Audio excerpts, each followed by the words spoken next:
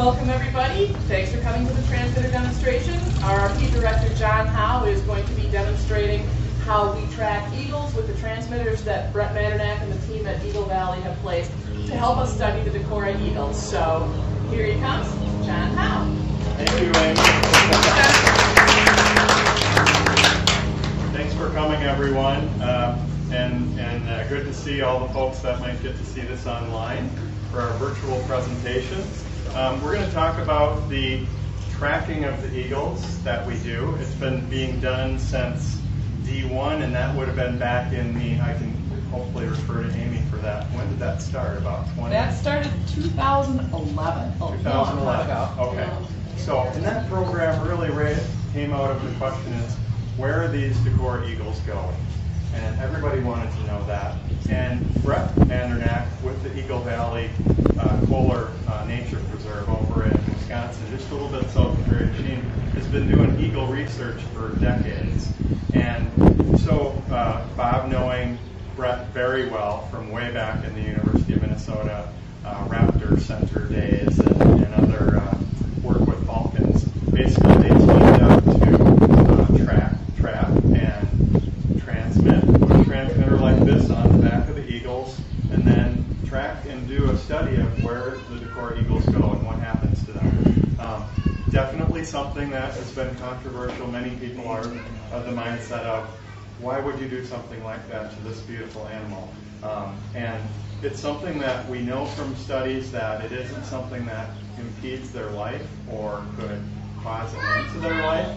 But I tell you what, a couple of things that we've learned, very important. I mean, what we've learned is that probably the highest mortality rates for Decorah eagles are electrocution on top of poles, and that has basically resulted in, at least in this area, and the problem becoming more well known, that the tops of the poles need to be made in a fashion that they won't electrocute eagles and other raptors. We found out that there's a significant number of eagles that are hit from the ones that we've tracked, our own statistics and what we know from recovery and rehab center statistics, that eagles get hit when they're eating roadkill.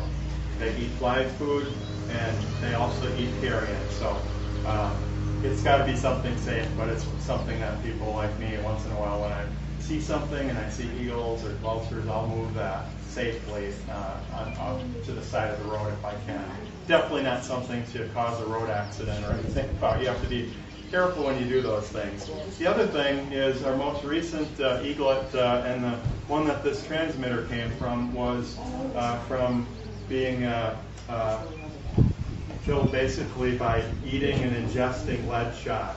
So this is the transmitter that we put on D35 along with D36, who's now just in southern Minnesota. D35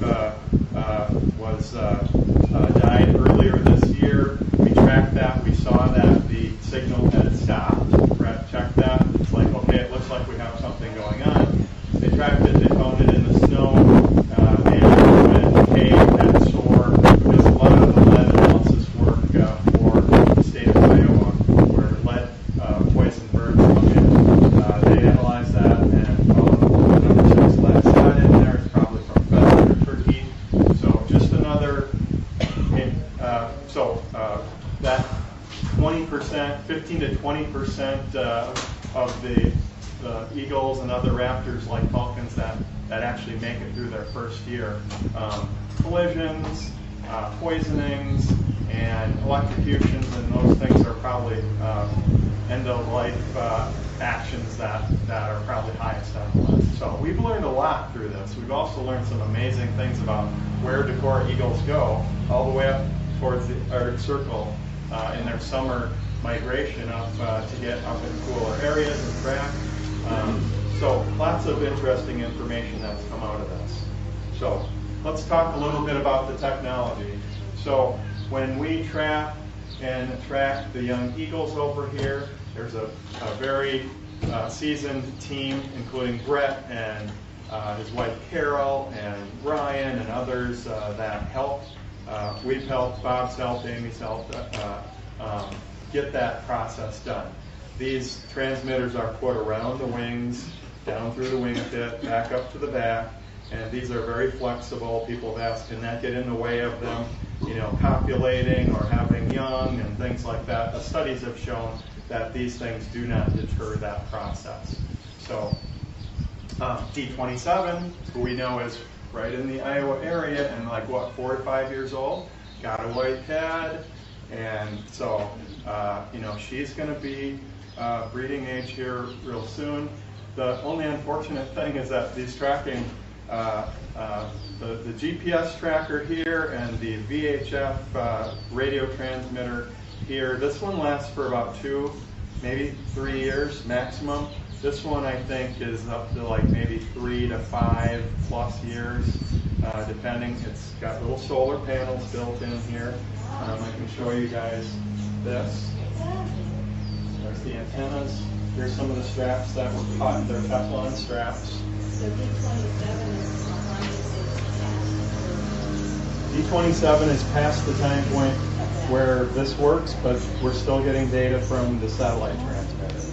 And we know that she's over east on Pole Line Road, or west on Pole Line Road, just over on the upper Iowa River, over towards Bluffton.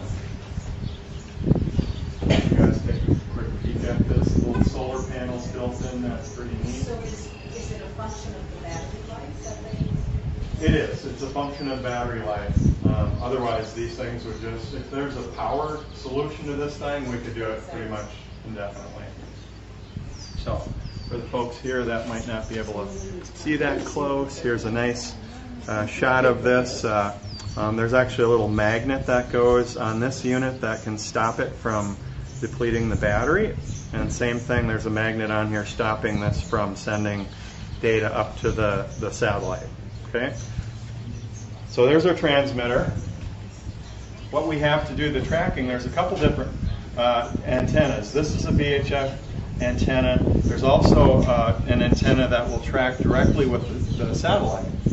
So if you know when the satellite data is coming through, which is goes every 6 hours on, 6 hours off, if I remember right from talking to Brett. If you know that frequency, then you're able to go out and actually use a smaller little antenna to locate where the eagles are, about the same distance, about up to 5-6 miles. So I'm going to show you how we do this process, and this is going to work good here today. I'm not going to be able to get some audibles today because unfortunately the NiCad batteries in this would not charge, and it looks like they are either expired and will have to be replaced, which I can do, but obviously I don't have replacement batteries. So Amy's going to serve as our transmitter. She knows how this works. She volunteered right there. She's been practicing. I didn't even have to ask her. She's so good. All right. So this is our antenna. Just same technology as your TV antennas. That's the UHF. This is it's a brand name Yagi or style Yagi antenna. This one has 5 poles on it. Some of them have 3. This one has a range of up to 3 to 5 miles, depending on hills and valleys and what's in the way. The last time I used this successfully was D35 up just south of the Twin Cities. She was hanging out just on the Minnesota River. That was because there was tons of eagles in October, November, and December right by the Burnsville, Minnesota landfill. So there's varmints and other things and food pieces and things at those landfills that attract birds at certain times of the year. So that's the last time I got to use this, was when we tracked D35 up there. And she was down in Iowa when she ate the lead and died. So this is hooked into the unit here, and basically the system works as if I was pointing straight at this transmitter and it was up, straight up on the bluff ahead of me, if I'm directly aligned with it, we're going to get the strongest volume signal. So what would that sound like, Amy? Beep, beep, beep. Or would it be more like ding, ding? It's a beep. Ding, beep. Oh. It's more of a beep than a ping. Yep, you got it. So as I move to the side, that will get lower. and then it will fade out. I don't know anything, but if I go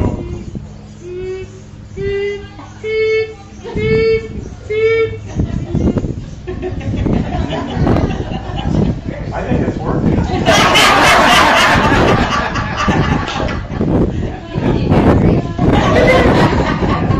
I've got a laughing beat now. Maybe D27 flew in. Yeah. So anyway, so think about that. So let's say that D27 was down here.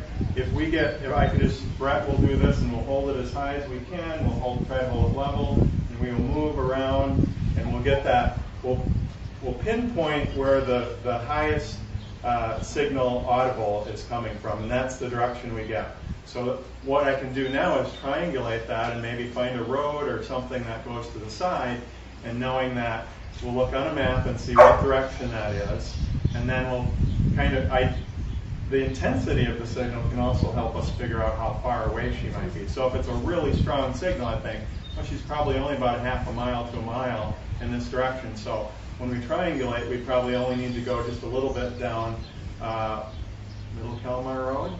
Yeah. Yep. And then we'd do that, and we'd maybe get a direction that goes this way, and where those 2 points intersect, we would see that that's her location, and then we try to get closer, and then try to start getting visuals as we get closer. And that process can be tough because you're going on unknown areas. Is there a road there? Do you have private property that you need to ask for permission? We always do that. If there's a road, we'll drive up and we'll see if anybody's home and ask. But we're usually sticking on public roads and things like that. So that's basically how this works. Each one has its own frequency. So there's 3 little knobs here. I believe that it's written right on here right now on this magnet. The one that was on D35 is frequency 645. So I can dial 6, 4, and 5, and then if this was working, we'd hear the like that, and then beep, beep, a little higher pitch than that. That's basically how that works. So we're picking this up, and that allows us to track and locate and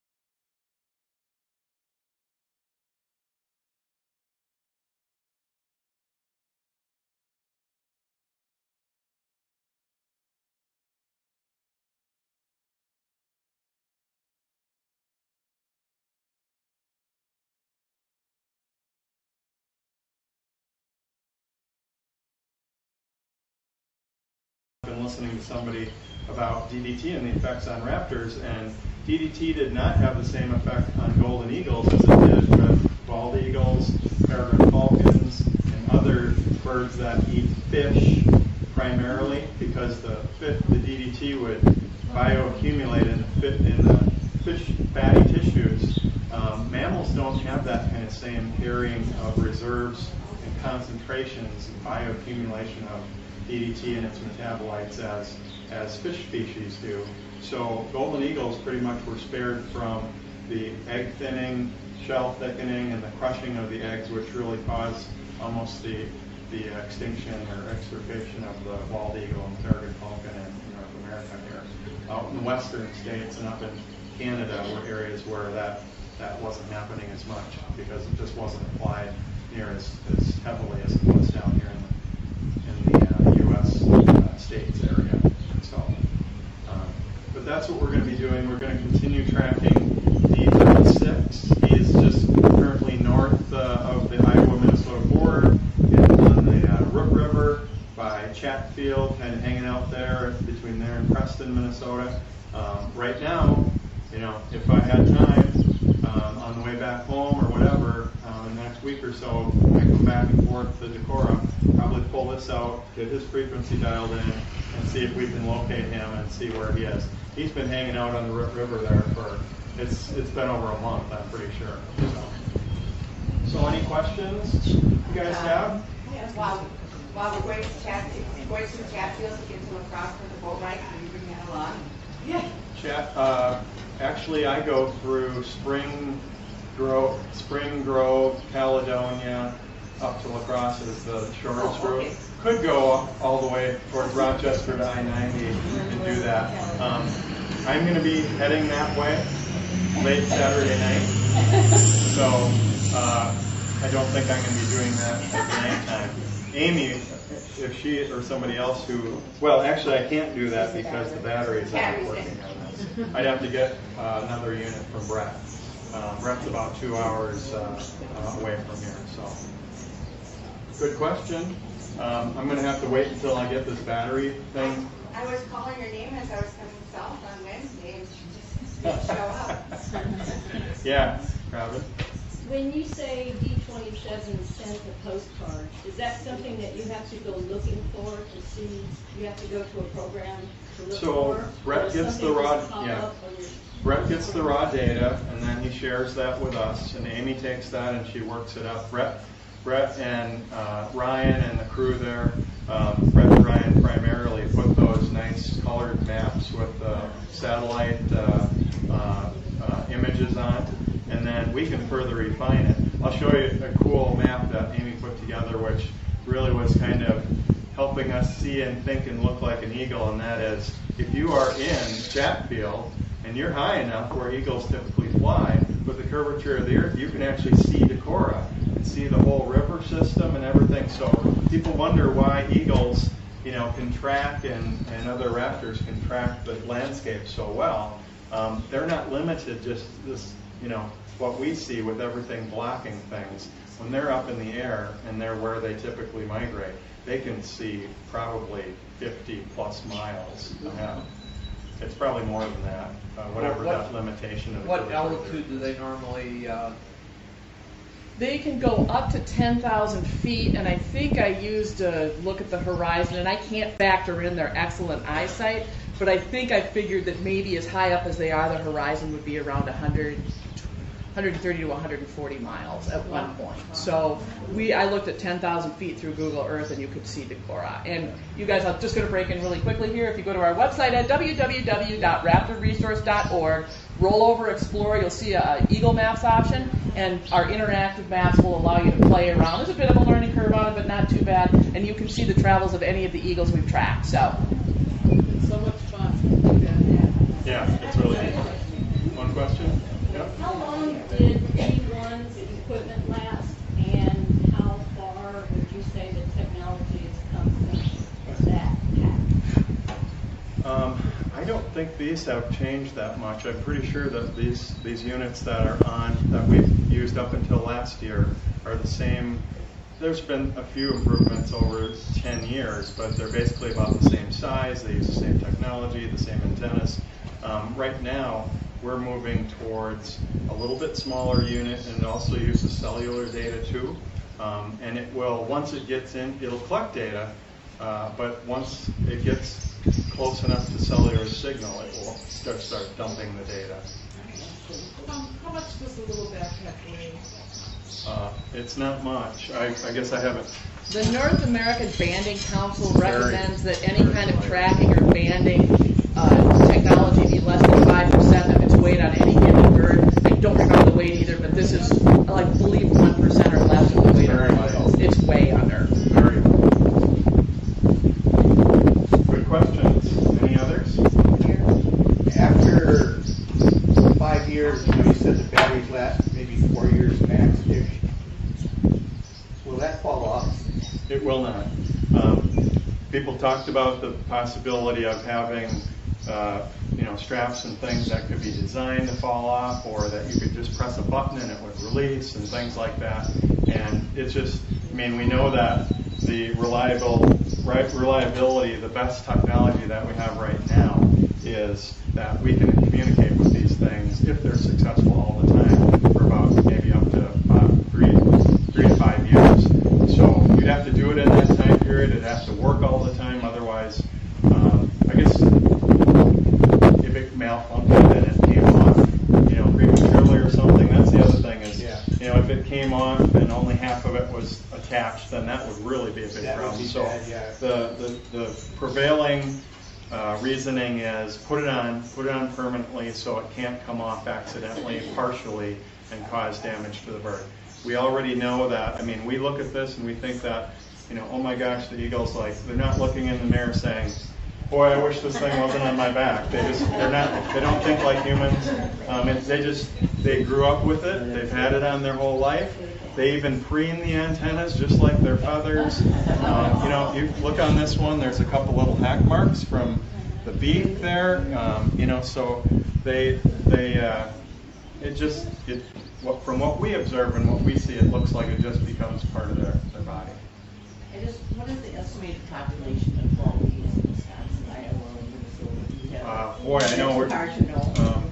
that's something that I don't have committed to memory. Wisconsin and Iowa stopped counting, so the DNRs of both states used to do counts, and eventually there were so many eagles, they're just like, we're doing pretty well here, so we are going to put our limited resources towards a species that hasn't recovered. So a lot of times, not always, but a lot of times states will pay close attention to an endangered or threatened species.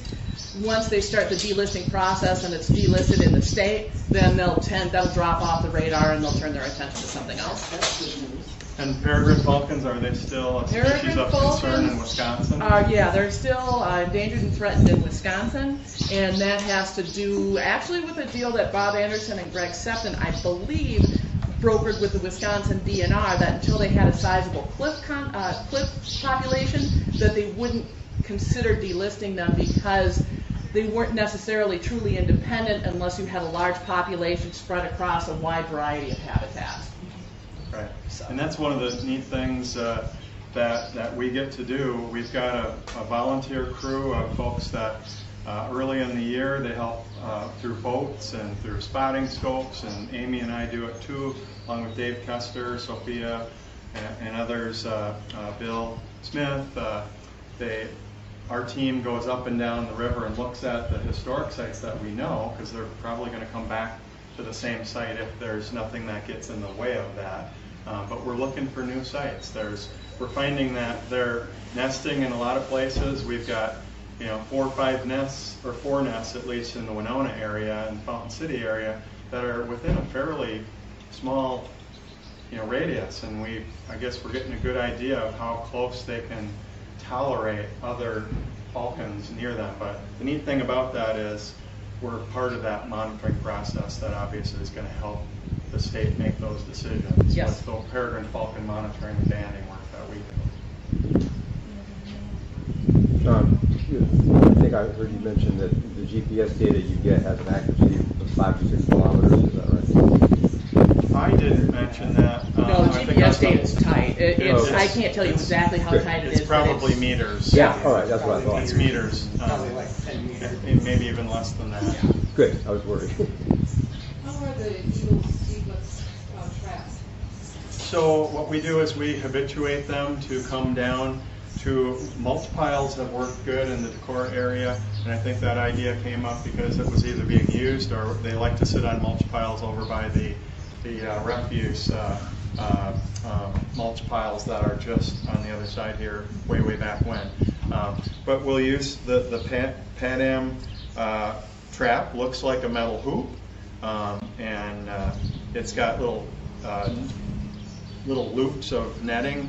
It's got netting, and then it's got little loops of filament coming up that they walk in there, and then their feet get caught in that, and then as they try to move, the nooses get tighter, and that will just immobilize them.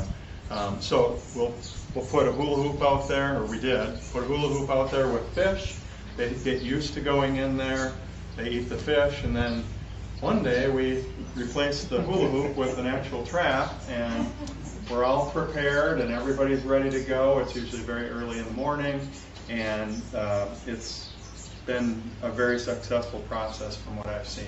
And when Brett yells go, we don't say how fast we go, as fast as we can. I mean, you got to understand, from the point that Brett determines that eagle is caught to the point we're there, and the Pan Am trap is held with basically with more or less, not really a bungee, but something springy, so it can't fly off with it or hit the end and get shocked. But we're also there, I don't know, two seconds? It's under 10 seconds. So, oh, we're not far away. We're then, hidden, but we're not too far away. Just like falconers, have done through the ages. Once the hood is put over their eyes, they breathe and they breathe fine. It doesn't hurt them, and they just calm down. It's just like nothing is going on. So they get measured, weighed, the transmitter is put on, and then they're checked for anything that they might notice as an issue, and then released. So you do that right at the site where they're trapped? Yeah. We've typically done it here in the garage over at the Holt House. Oh, so you transport the eagle then? We just walk it over here, a couple hundred feet. The video is still on various bits But if online you- somewhere. It's done here, I think, right? If you trap them at the landfill, or? We trap them right here. Oh, right here? Right here. Oh, by you the put fish the pond. mulch piles are here? Yeah, we put a mulch I get pile it. over Got here. it. Yep. Yeah, Yep. okay. I have a question. Is it lack of funding that is causing you to not do this more often, or you just don't want to be overloaded with data? We've done as much as we have opportunity to, and as much as we feel like we can manage with the staff that we've got, and we can coordinate with somebody like Brett Mandernack, who's a researcher that has been doing this his whole professional career, and it really has to do with what he has capacity to do. And Jeff, I saw Jeff was there. Jeff is me and Jeff are the official RRP employees, right? Jeff just came on, he's half-time, and basically Jeff and Brett are the ones who are going to be working on the Golden Eagle study. If Jeff was not here and Jeff was not interested and Jeff didn't, had the interest and the excitement to do this, we wouldn't be doing it. So it really is, what would we want to do? What would be neat to know? What are some things that we could do? It has to do with the interest of our resources, and it also has to do with what we can do. There's other folks out on the West Coast I know doing eagle tracking studies still, and things like that. So it's not probably done as much because we're getting a lot of data, and people know a lot more about eagles and raptors and what's happening. But I tell you what, with the climate change that's happening right now, we are seeing shifts in cycles of nesting and migration, and with the kestrel, depletion of numbers that nobody fully understands right now. So these monitoring and tracking studies, I don't think there's any less need for them. They're probably going to get even more necessary to help us try to understand how we're affecting these populations, and then try to recover and do something to alleviate that. Any questions on a golden eagle study? Yeah, any questions? I think we I was telling them just as a little bit of interest points for that, but does anybody have any questions how we would be doing this with the golden eagles? Or Are they that populous in this area? Yeah. And Jeff, if you want to come over here, we have an audience, a virtual audience that can see us if we're right here. All right. So we do have, we're very fortunate. We have a wintering population of golden eagles here in the driftlets. They come down, they're generally known as the eastern population. There's an eastern and western population. As you know, golden eagles are circumpolar. They're found around the globe at these latitudes. But they're certainly divided between kind of Rocky Mountain, California, Alaska, and this eastern Canadian population, which is considerably different in their behaviors and what they do. So these birds summer, if you will, in the Arctic, above Nunavut, above Hudson's Bay, above Churchill, where all the stories of the polar bears are, right? Well, they live north of that yet. And they come down, through New York State, the Appalachians, areas very much like the driftlets, and they also come here in the driftlets during the winter months. They arrive in December and stay through the end of February, beginning of March.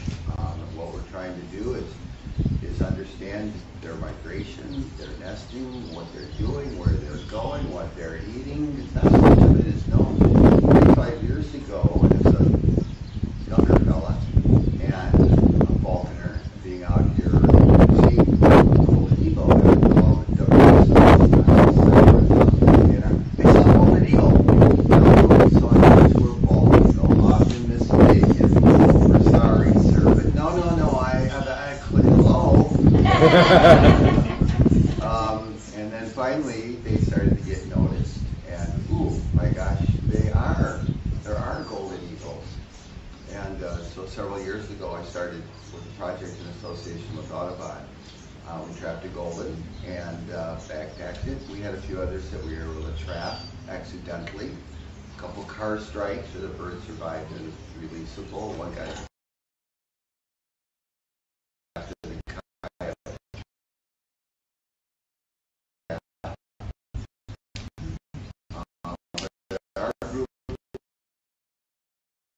to employ techniques that are used by RRP and the falconry community to trap these birds on purpose, very humanely, and do it very, very quickly, where we're trapping them, backpacking them, and releasing them, just like is done here at RRP.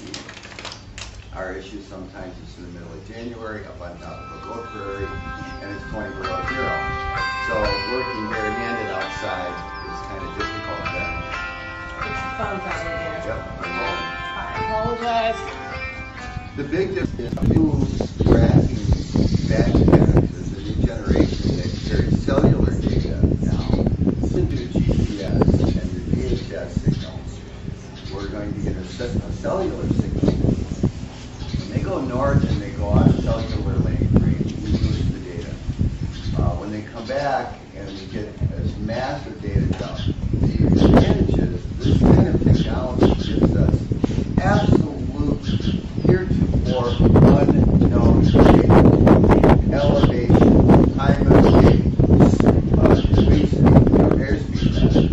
The researchers, there's two fellows in Kentucky that have a pair that have been backpacked, and the data that they're getting is phenomenal. Because the big question has always been, what are they eating? What are they hunting? And I got the chance to follow birds around and guesses what their favorite food is. Now, let me preface it by saying they take whatever they want, whenever they feel like it. They are the absolute kings of the sky and queens, no question, no doubt. They don't eat stuff that's cold like everybody else. That's how easy it is for them to get live quarry. So, what do you think they might like? Muskrat. Oh, they're here in December, January, February.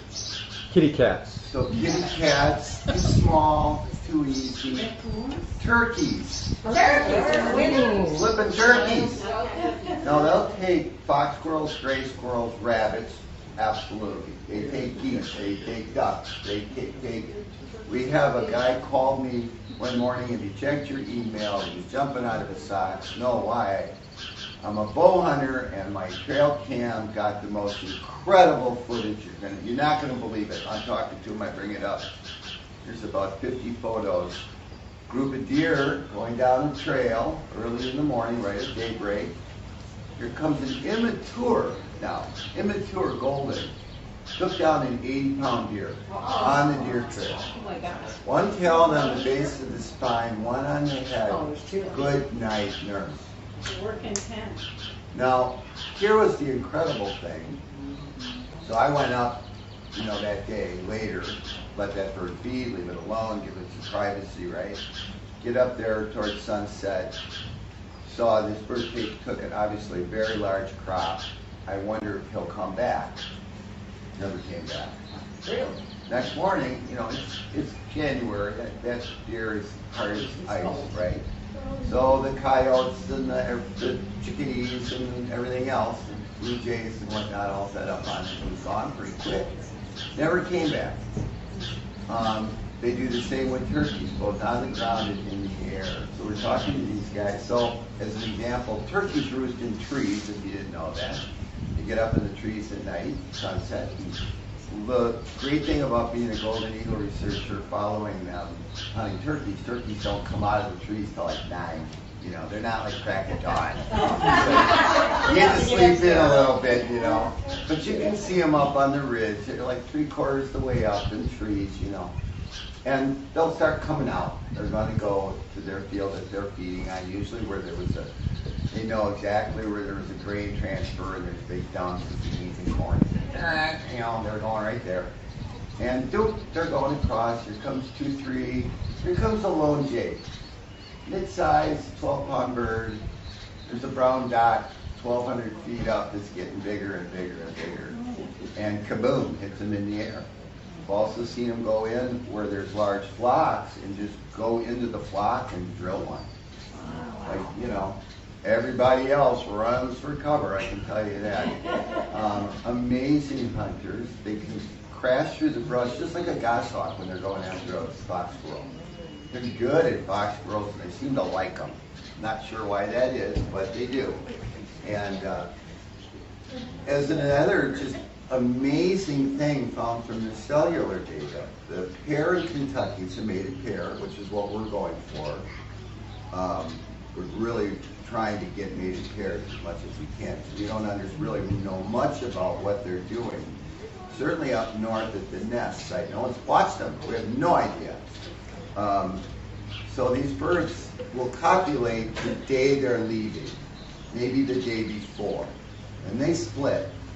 She goes all the way to New York State, the eastern edge around the Great Lakes.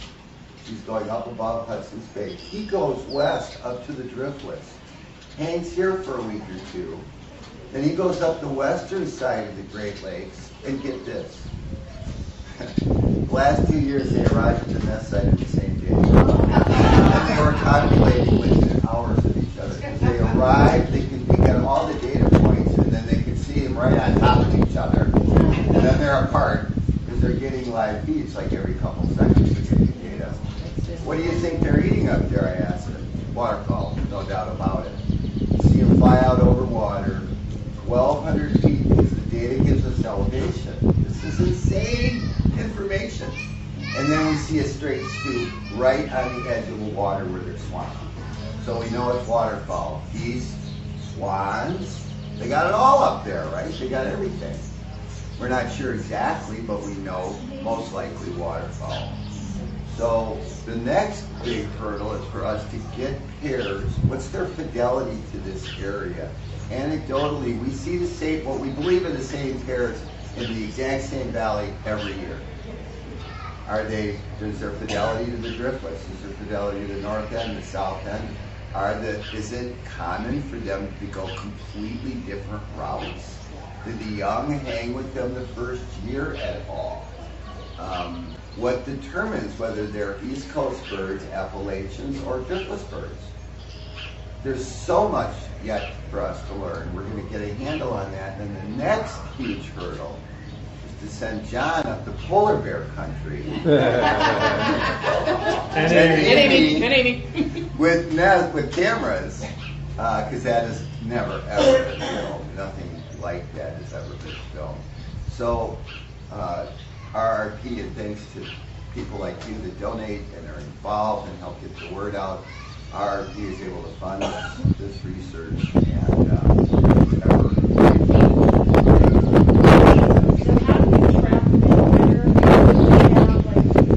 So it's a very similar technique, but a couple big wrinkles.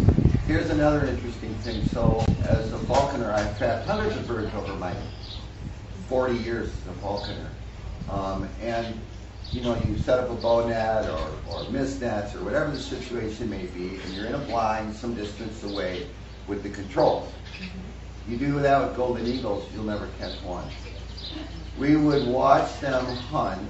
They never hunt in the valleys they roost in. I love that about them.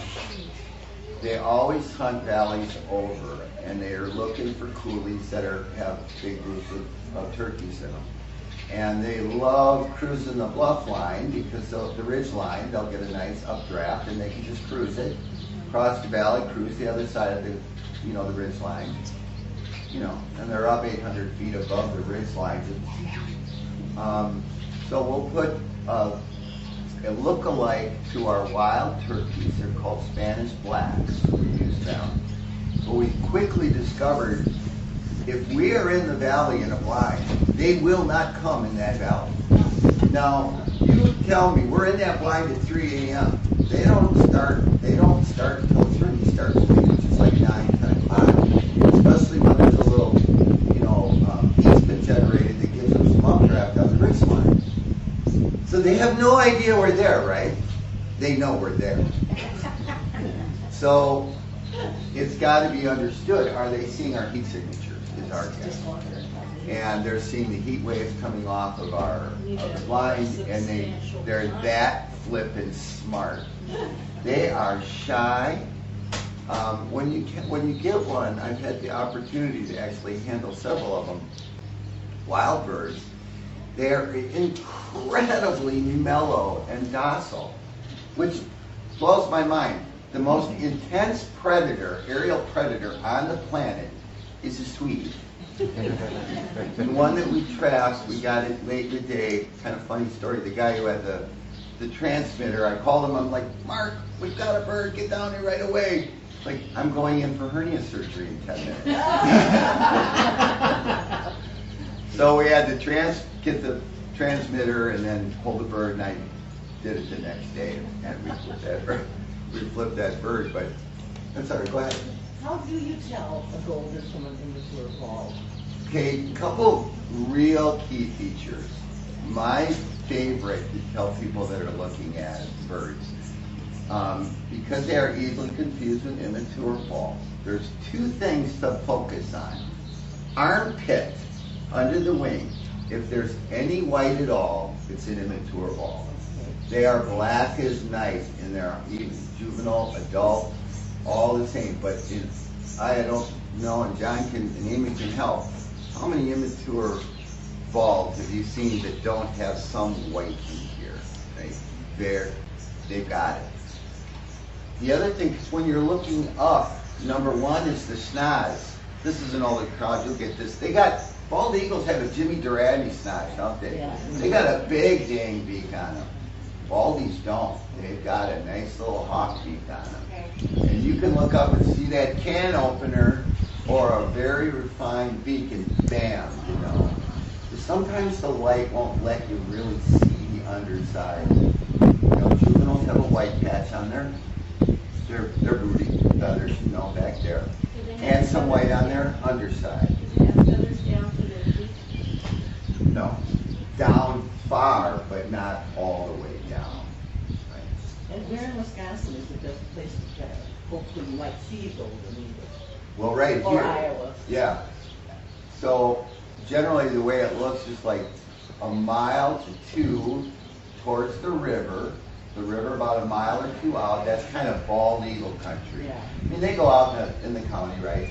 Because they're looking for dead deer in the winter. But generally, that's their goldies are generally outside that zone. Anywhere there's bluff country, and the best way to find goldens, ask turkey hunters. Where, you know, when turkey season's over, you know, they're usually totally into it as well. And they'll many times have seen them, right? Because they're out maybe early spring, and you'll have a few straggler immatures that are wait until the middle of March before they split. But wherever there's turkeys, follow the food. Do they nest similarly to bald eagles? Well, that's what we're trying to figure out. But yeah, up in Canada, this eastern population are tree nesters. In the west, they're all hood nesters. Right. I'll tell you real quickly the coolest golden eagle story ever. We got about 5 minutes. Then this will take 4.5. No, this is fast. I did 2 stints of veterinary work with birds of prey out in Meridian, Idaho, which is outside of Boise, right on the edge of the southern Idaho desert. There'd been a big fire, so a lot of prey was gone, and we were getting a lot of intergraphers coming in. And this rancher, this Idaho desert rancher, I mean, this guy is, you know, his face looks like a catcher's mitt. Unreal. Dude comes in and he's cradling the golden eagle like a baby. And he knows Dr. Lee. Doc, this bird, you know, it's in bad shape. It's got going after my chickens and got all tangled up in the chicken wire. And she hurt, Doc. She's hurt. She's bad. He was just beside himself. This guy's 70 years old, right? Built like a tank, too. Towel all wrapped. Well, it's only like 110 this item, for God's sakes. It's August. Like, gotta get this stuff off, and I'm unwrapping, and there's blood. I'm thinking, oh, this bird's in rough shape, man. And the guy's there, be careful, she's scared. Don't hurt her. You know, we won't hurt her. We know what we're doing. I get the last wrap off. It's not the eagle's blood. She's got all 8 talons embedded in this guy's forearm. I mean, into the bone. This man never winced. He never said a word. I'm like, Dr. Lee, and he's like, Jeff, go get a rat. I mean, she's starving. She's got fresh, bloody flesh in her arm, talons. She ain't letting go. So luckily we have some live rats, you know, and went and got one, and did the brutal part, and I'm sorry. We had to make it squeal, get her excited. She let go of him and grabbed it, got her off, scrub it down. He says to the wife, you better get him to the hospital, he's going to need stitches. Shoot, Doc, I got chores, and he left. We went there about a week later with the bird. We fed her up, got her fat, went and flipped her, and he stood there on his farm field and bawled his eyes out. How flippin' cool is that? Thank you.